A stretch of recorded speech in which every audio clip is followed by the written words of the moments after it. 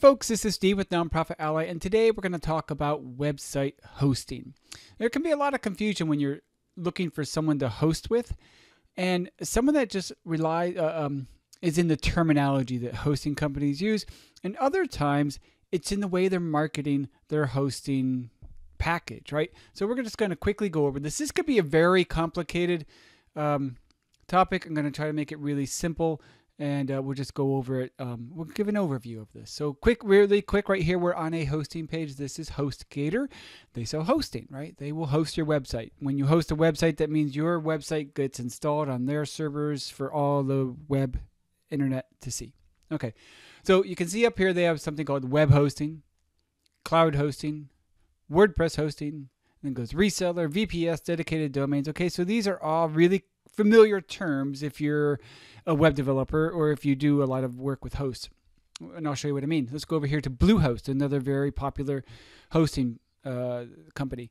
Go under hosting. Here again, I see shared hosting, cloud hosting, WordPress hosting, WooCommerce hosting, VPS hosting, dedicated hosting. And let's go on one more. We'll go to GoDaddy.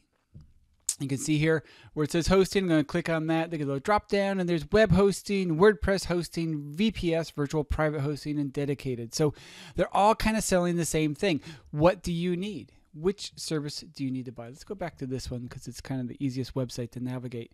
So we're going to get just right away, you're not getting dedicated and you're not getting VPS unless you're a company that gets a lot of traffic and you're expecting a high volume of bandwidth to be used. Skip these two. Dedicated means you have your own servers, one server dedicated to you.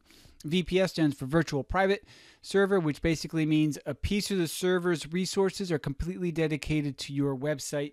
And so we're not going to worry about those. So it's going to be expensive as well. Reseller is if you want to sell hosting, you don't have to worry about that. But here's where the confusion comes in. WordPress hosting, cloud hosting, website hosting. Website hosting, typically done on a shared platform, often called shared hosting, which means you and 20 other websites or whatever are going to share the host. You're going to share the server. You're going to share the resources, the processor speed, the memory, the RAM, all that stuff gets shared between multiple websites. And if no one's hogging one website is hogging those resources, it works out pretty good. And typically it does. The hosting company will monitor that and make sure that nobody is sucking up all the resources more than someone else, right? So they watch that for you. It's usually the cheapest. And it's the easiest to use. Okay.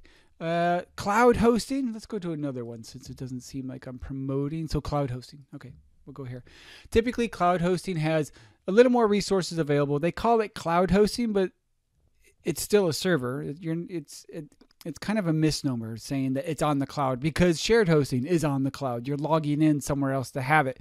But typically, they have more resources available, right? And you have a little bit of control over how many resources you are using. So if you need more bandwidth or if you need more CPU, probably not CPU, but at least bandwidth and memory. If you need more of that, you can probably turn that up within your cloud hosting, where in shared hosting, you don't have control over that. Most likely, for 80% of companies, you don't have to worry about that. But if you'd like to have that control for a little extra money, you can speed up your site and get some more resources dedicated to your platform. And again, cloud hosting is still a shared platform. You are still sharing hosting, the server, with many other websites. And then the other type of hosting, now this is the biggest misnomer. It's the one that drives me nuts. It's WordPress hosting. Let's go ahead. We're just going to click on that. Now we're on this is GoDaddy. So WordPress, we've done web hosting, shared web hosting, cloud hosting, and WordPress hosting. Sounds great, right? I have a WordPress website. I'm going to install it. This is made for WordPress. I'm going to be really fast. There's issues with this, at least for me personally. When you get WordPress hosting that's dedicated to your WordPress website, that means that host is adding on a whole bunch of features, a whole bunch of services, not product. They're not adding much product. They're not making the memory faster or the disk space better or anything like that. They are adding services. And they're adding services that are already included within WordPress. So what they're doing is they're saying you log into, in this case, GoDaddy, and From here, you can log into your WordPress website. From here, you can update your plugins. From here, you can change your theme. Well, I got news for you. In WordPress, you can already do that. Why add another layer on top of that? Let me show you real quick. This is the back end of a WordPress website. The cleanest way to update your WordPress website is do it from within the website itself. There's other places that you can have it automated, right? But they're going to miss things, especially if you buy a premium, which means you paid money for your theme. It didn't come free. Then you might actually have to have a direct connection to the developer to install the updates, in which case your automated WordPress updating through GoDaddy or whoever you're using may not work. So you're going to have to update it anyways. And it's all here. So why go through your hosting company to do something that you should be able to do right in the application? Why add that layer? Here's the other drawback. WordPress hosting typically does not come with what's called a cPanel. Okay, so when you go and you host with GoDaddy or Bluehost and you get their WordPress hosting, you're going to have all these tools. You can log into WordPress. You can update your plugins. You can update your theme. You can have some of this automated. That's all really good stuff. But like I said, you can already do that in WordPress. So, okay, so big deal. The big drawback is you don't have a cPanel. A cPanel allows me to access my files. It allows me to access the database. It allows me to add domain names, not domain names, add emails, right?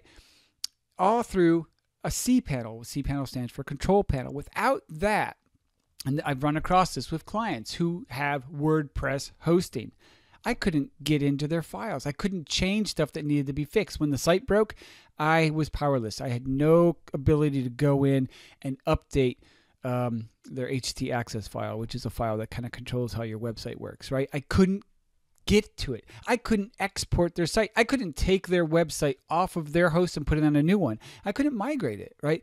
So you end up paying more for WordPress hosting. You get redundant features and you miss out on the cPanel. Let me show you what the cPanel looks like. Here I am logged into cPanel. These cPanels are universal. This is a pretty standard application.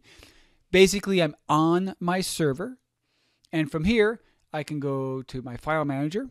I can click on here and it pops open in a new window.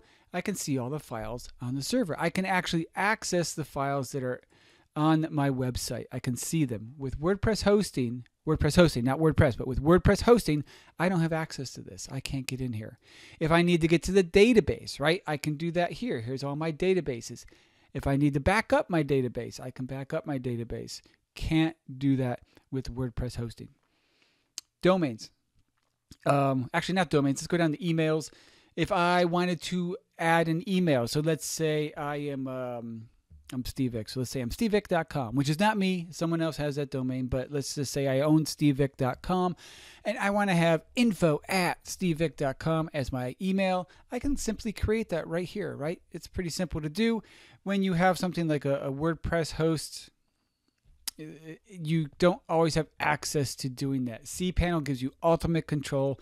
Don't give it up. It's worth it. The automated features of a WordPress hosting package, in my opinion, does not outweigh the features you get with the cPanel. And in order to get a cPanel, you need to have a shared hosting plan, or web hosting in this case, right? Shared hosting or cloud hosting. When you go to buy your hosting, call them up.